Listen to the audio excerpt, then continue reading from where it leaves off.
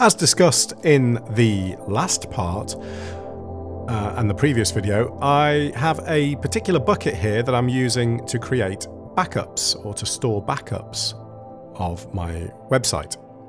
And really what I'm looking to do is zip up everything within my home directory and push that to the Amazon S3 storage via a shell script and on a cron job that runs every day. Or every week. In fact, I don't need it every day. My site doesn't get updated that much. You know, it's not not really required to be daily, but it's as often as you need it to be, really. And you can see there are two in here already. We've got the 13th of the 1st and the 13th of the 2nd. So I wanted to just go through how I've done that.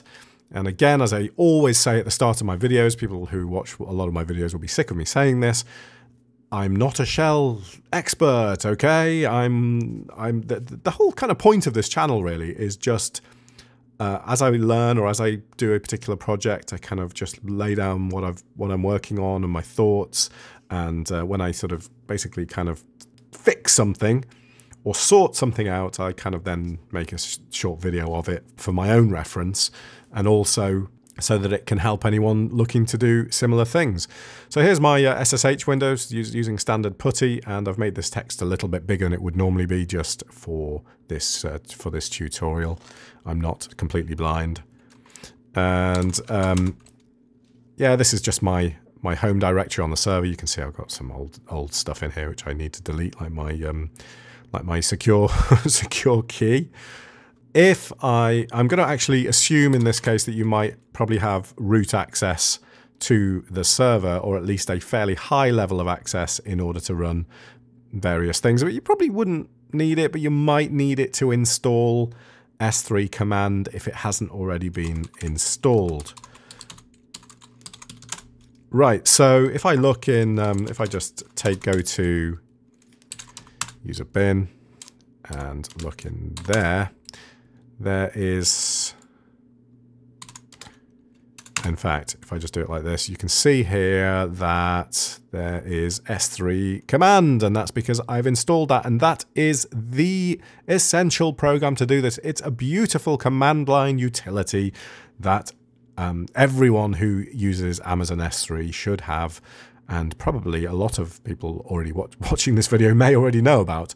And installing that, at least on this platform here, which is a CentOS platform, is really easy. I just did it straight via yum. So I just did a yum install S3 CMD. I'm not going to redo it because it's already done it. And that installed the relevant dependencies and installed it straight onto my server. No problem at all.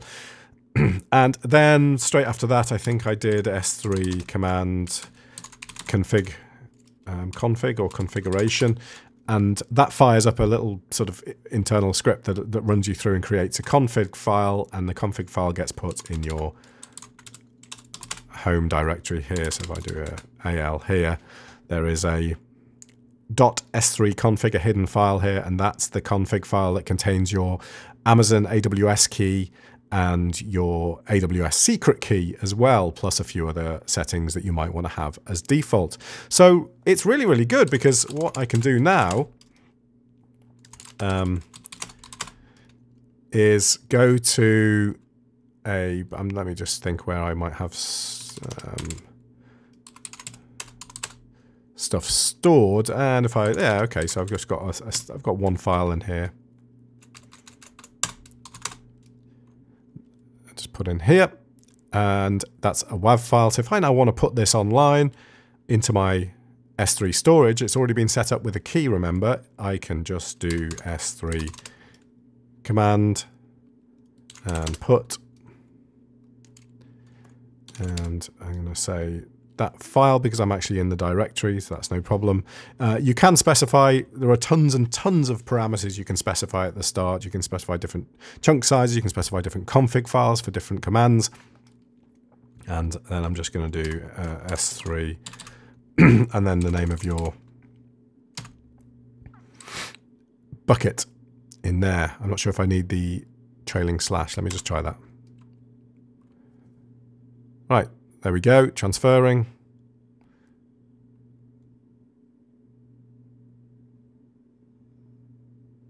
I'll just let that finish. And there we go. That's it, done. So if I now go back to my S3 browser here and go into the bucket, then you'll see that that file is now there. Well, that's easy, wasn't it? So all I've done really is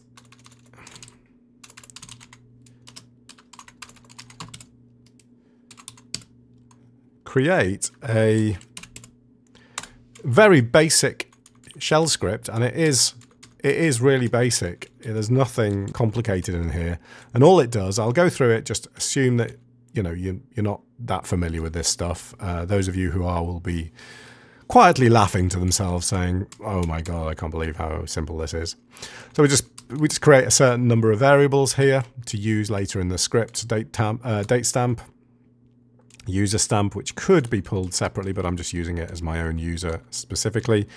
Our database, and we have, I've changed this for doing this tutorial actually to remove passwords from in here, but I'll show you where that is in a second. And I've got one for S3 location, I'm not using that.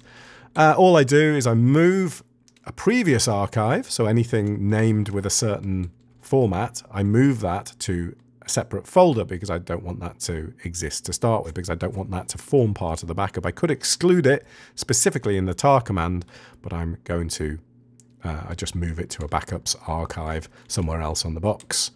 And then I back up my database with a MySQL dump, and then I compress the whole home directory here using tar czvf, and now we reset the permissions on the file that's created to my user, so to make sure that I can access it, it gets set with certain permissions and it gets moved into my home directory. Just make sure it's moved into there. Now I delete the database backup because there was a database backup that gets created and put into that tar file. And now here's the all-important bit. I use the S3 command, and I'm just going to expand this out so you can see it. I use the S3 command, usr bin, don't really need that really, you could probably just use S3 command. And then I specify the config file, go into root.s3config, and I specify a storage class here, so it's standard infrequent access, so it's cheaper to store because I don't really want to access these backups. And the multi-part chunk size is set to 200 megabytes rather than the default of 15, I think. And put, and then we use the variables again in here to have the file, to basically reproduce the file that's just being created, and it gets put in my backup bucket under the backup folder. And that is it. It exits, job done. It takes about a minute to do, and I end up with these files here being created, zipped up files of my home directory containing a copy of my SQL database, and anything else in the home directory. Thanks for watching, and I'm going to stick at this project and see what interesting stuff I can come up with. But yeah, I think that's it as far as the videos I'll do on this. So thank you for watching, and I'll catch you soon. Bye.